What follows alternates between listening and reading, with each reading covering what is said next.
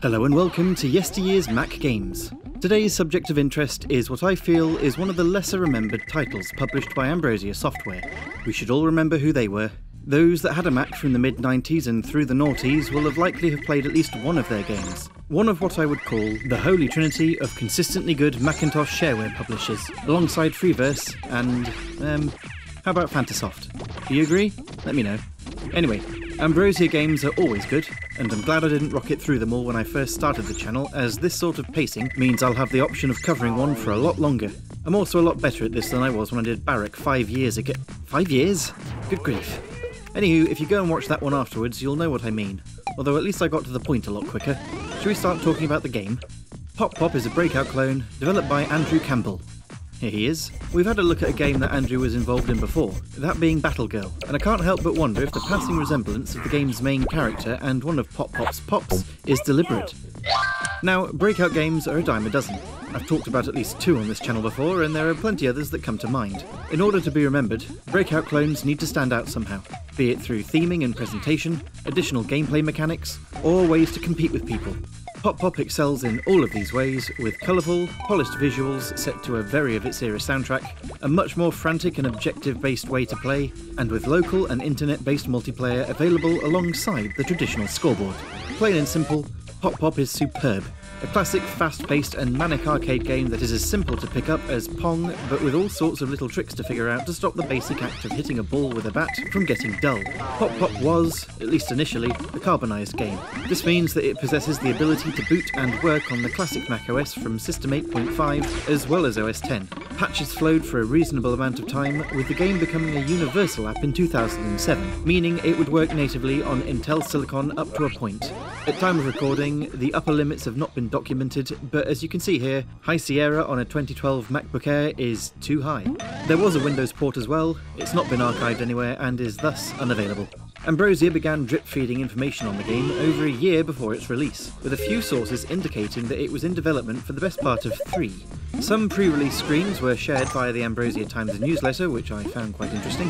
Visuals are somewhat rougher, pops have descriptions, one of these is worded rather strongly, and among them was an image displaying the game's integration with the Game Ranger matchmaking service, with a very colourful conversation going on in one of the background windows.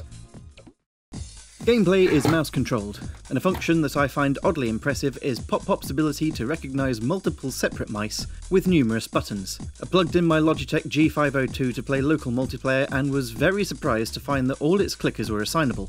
OS 9 needs help recognising 2, let alone 9. As a result of this, playing versus on the same Mac is seamless, comfortable and fun. Now I don't think I need to explain to you lot how the basics of Breakout works, so I'll just focus on the unique mechanics.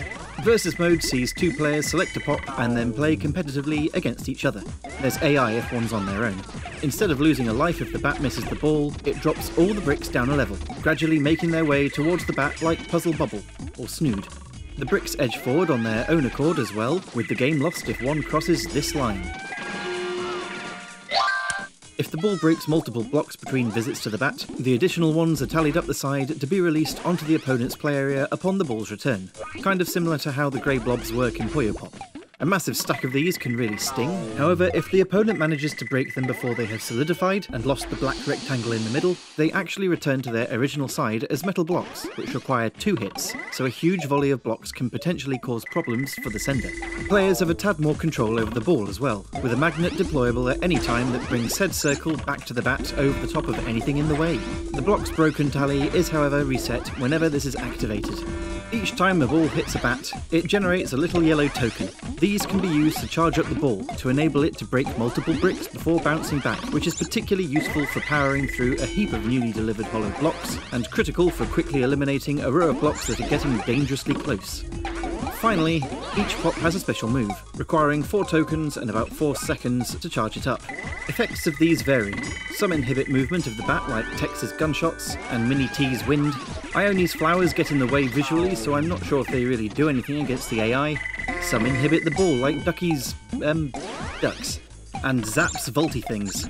Bombastic's bombs cause the blocks to drop if they're not caught, and Mr. Man's virus adds more blocks to the opponent's play area. The effects of these are all fairly mild on their own, but can really give an edge during more chaotic moments later on in a match when everything has sped up. Mr. Man's special is perhaps a little better than the others when utilised against the AI, but human opponents I've played know how to dispatch the virus pretty quickly. Tactics-wise, I've tended to focus on removing as many blocks as I could, while building up the charge tokens, and then unloading a bunch of special moves all at once, while my play area was a bit calmer. I've no doubt, however, that there are numerous strategies and tricks that I am not aware of that online players will have used in abundance against one another. Do pipe up in the comments with your favourites if you have some. While the harder AIs offer a fair challenge, the ultimate test of skill could be found on the net, with the game's tracker, dead now of course, able to pit players against each other. While I would have loved to have seen what a game between two highly experienced players looked like, an idea of what it was like can be found on Ambrosia's forums via Internet Archive's Wayback Machine, where a few tournaments were organised between the posters. For a much less manic play experience, there's puzzle mode. The objective here is to break the targets, which is fairly easy on the first two difficulty levels, but can get quite fiendish in the higher two, with unbreakable blocks that gradually edge towards the bat, effectively putting a time limit on how long the player has to clear it. The penalisation for using the magnet is a little different, with the player's score tumbling down for however long it's activated. For this reason, I found myself using it to change the ball direction rather than fully recalling it to the bat. It can be quite handy to bring it part way across the screen and release once it's in the middle of a heap of blocks, removing them from the inside out.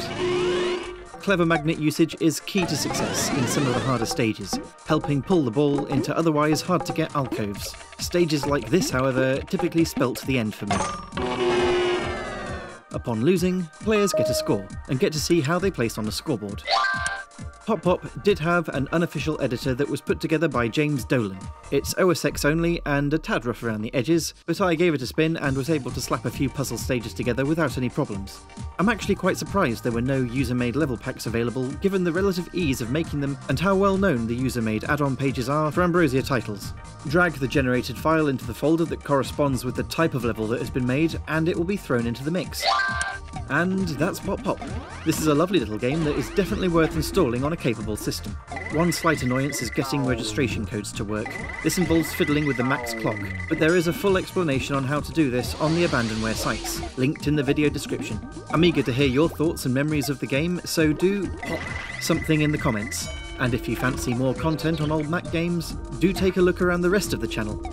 Otherwise, thanks for watching, and see you next time.